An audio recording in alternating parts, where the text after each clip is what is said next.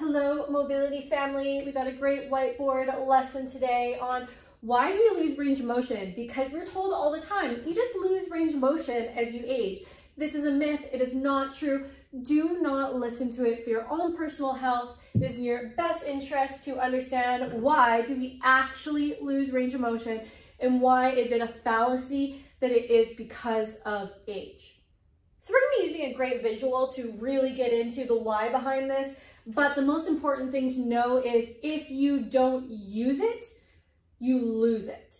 Which means if you are using your range of motion for all the way up into your 80s, 90s, whatever, you actually get to keep it. So it's not because of age that is decreasing your range of motion. Rather, it is how you are moving as you age. So science has now proven that if we maintain our range of motion, if we use it, if we strength train, if we do mobility training throughout our lives, then we actually can retain a shocking amount of range of motion into our 70s, 80s, 90s. If you are using it, your body goes, oh, this is important.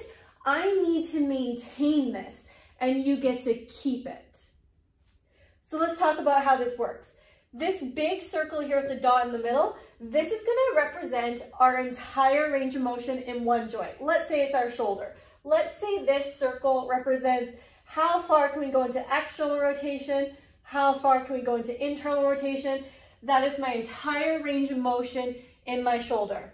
Now, when I am moving my shoulder through its entire range of motion, I have all these different tissue lines that are in use.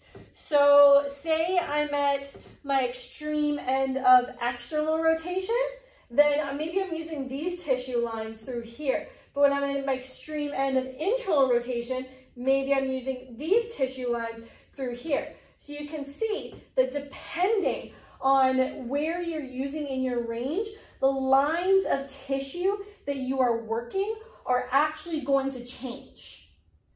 So why is this important? Say that I'm somebody that just doesn't go into this range. I've had no reason to go into my internal rotation.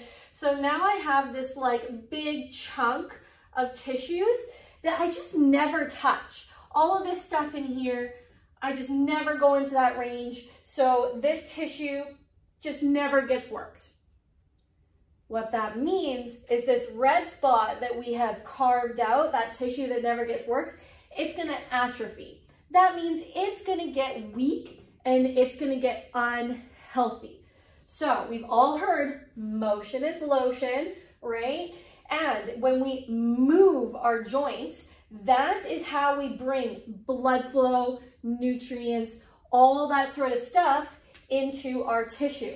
So if we have this whole range of tissue that we're just not really going into, we're just not really using that part of our shoulder, this tissue actually starts to become unhealthy and the body goes, oh, I guess it's not important. We don't need to upkeep it. He or she's just not using it. And then what happens is this tissue forgets how to do its job. It no longer knows. You no longer even knows how to work, how to activate, how to do its job. And that is how we lose range of motion. So maybe instead of getting all the way down here and using this stuff, maybe we can only get to like here. And then all of a sudden we have this big space of tissue that we don't even have access to it. We can't use it because we haven't taught the body how to use it. And that is how we get weaker. And that is how we lose range of motion, by not using our full range of tissue every single day.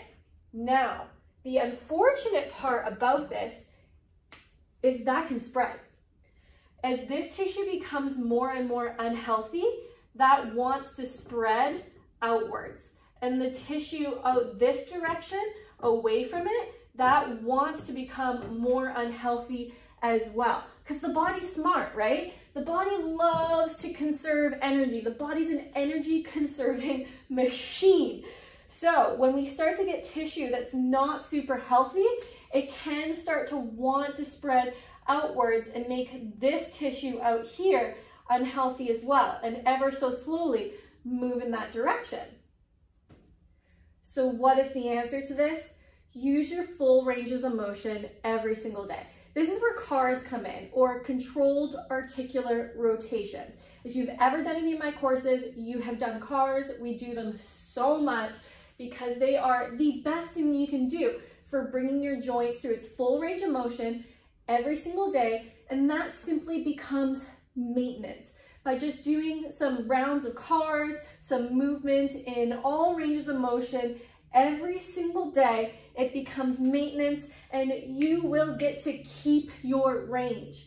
Now, if you have already lost your range, cars are not just maintenance, but we actually need to increase your range, right? So if you have your range now, beautiful. Maintain it, use it. If you have lost range of motion, this is where we need to do our mobility training and get that range of motion back so that we can circle back around and maintain the range over time so that when you're in your older age, you will be able to still use it, you will feel good, you will feel better, buttery smooth, and be able to do all the activities that you still enjoy. So that is why we lose our range of motion. It is not because of your numerical age, but because of how you are moving. I hope that this helped prove that point to you. Let me know if you have any questions. Comment on this video, send me an email, send me a DM on Instagram. And if you are somebody that wants to learn how to maintain your range of motion or how to get more range of motion, give me a shout and we will have that conversation about how to make that happen for your unique body.